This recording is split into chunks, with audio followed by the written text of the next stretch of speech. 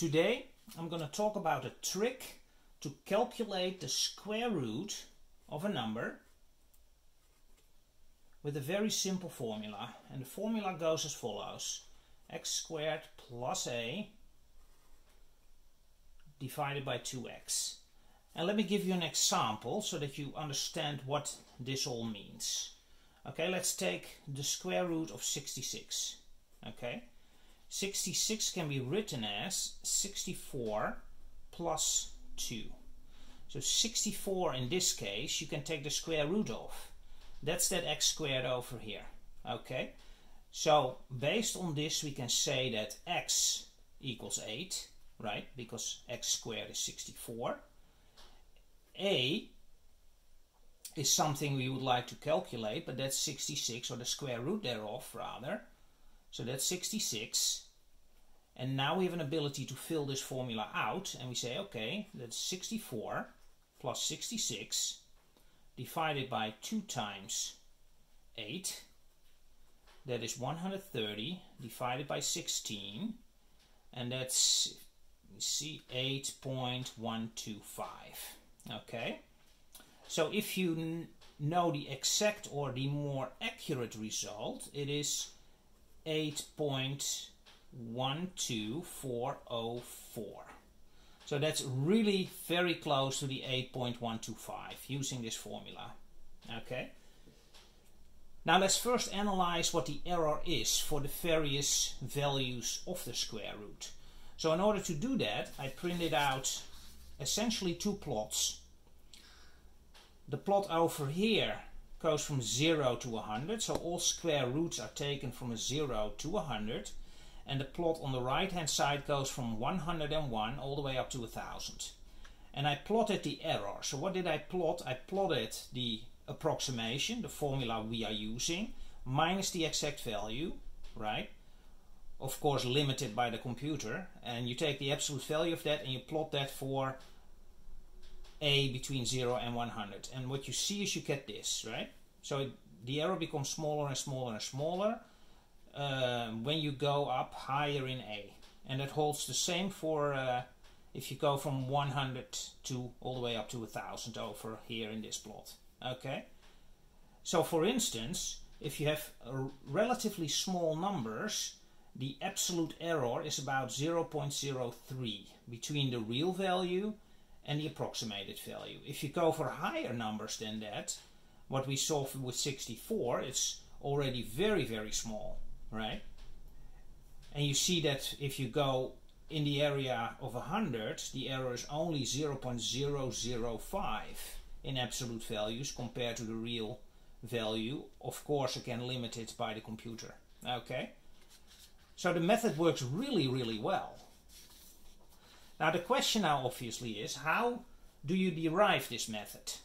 And we can do that in the following way.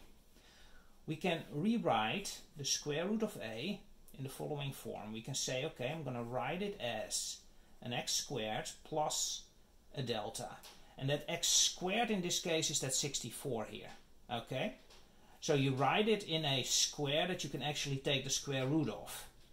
Okay? Plus whatever remains. And that whatever remains is usually relatively small. And therefore you have the ability to develop that in a Taylor series, for instance. So we can rewrite this a little bit more. We take x out.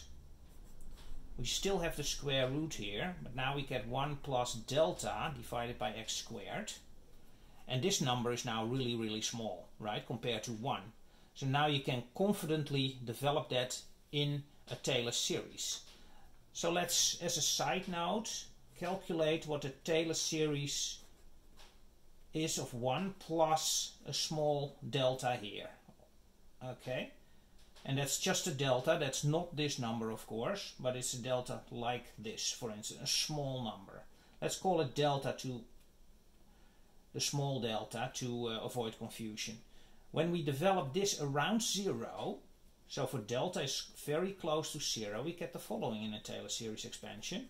We get df d delta, of course, developed at delta equals 0, times delta, plus higher order terms, right? Plus terms, quadratic in delta. So if we work this out, we get 1 plus df d delta. So we have to differentiate this with respect to delta. You get 0.5 divided by the square root of 1 plus delta times the derivative of this, which happens to be 1. We develop that around delta equals 0 times delta. Okay, so what you end up getting is 1 plus delta divided by 2. Okay, plus terms, of course, smaller terms, and also here, but I'm gonna not talk about those because we're only gonna take the first two terms here all the way up to delta.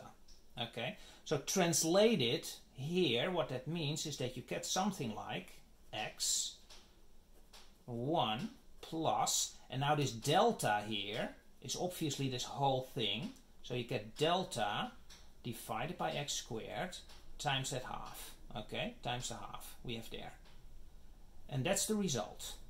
So now we can actually work this out a little bit more. Let's do that over here. So we get our square root of a, okay, is now nothing more than x. And you get here 2x squared plus delta over 2x squared is 1 over 2x times 2x squared plus delta. Now the delta is the difference, of course, between what you had in this case. Delta was 2 here, so that is nothing more than a minus x squared, okay, in this case. So if you fill that out, you get 1 over 2x squared plus the delta, which is a minus x squared. So that gives you as an answer x squared plus a divided by 2x, and that's that square root of a. Okay, so there you have your result. Now you might wonder, when you see this, here we assumed that delta is a plus, of course, right? Delta was a plus here because you had, as an example here, 64 plus 2, so you get a plus. But what if you have 62, for instance, right? Then you get a minus here. Right? Then you get x squared minus delta, and you have to do the calculation. You get a minus here. But at that point, delta is not a minus x squared, but delta is x squared minus a. Okay? So you get the same result if you work that out for the other case. You get exactly this result. Okay? So I think this is a really cool example to calculate the square root of a number with this simple formula with quite good accuracy. Okay, I think this is a great place to stop. If you like this video, please like, please share, and please subscribe, and I'll see you in the next one.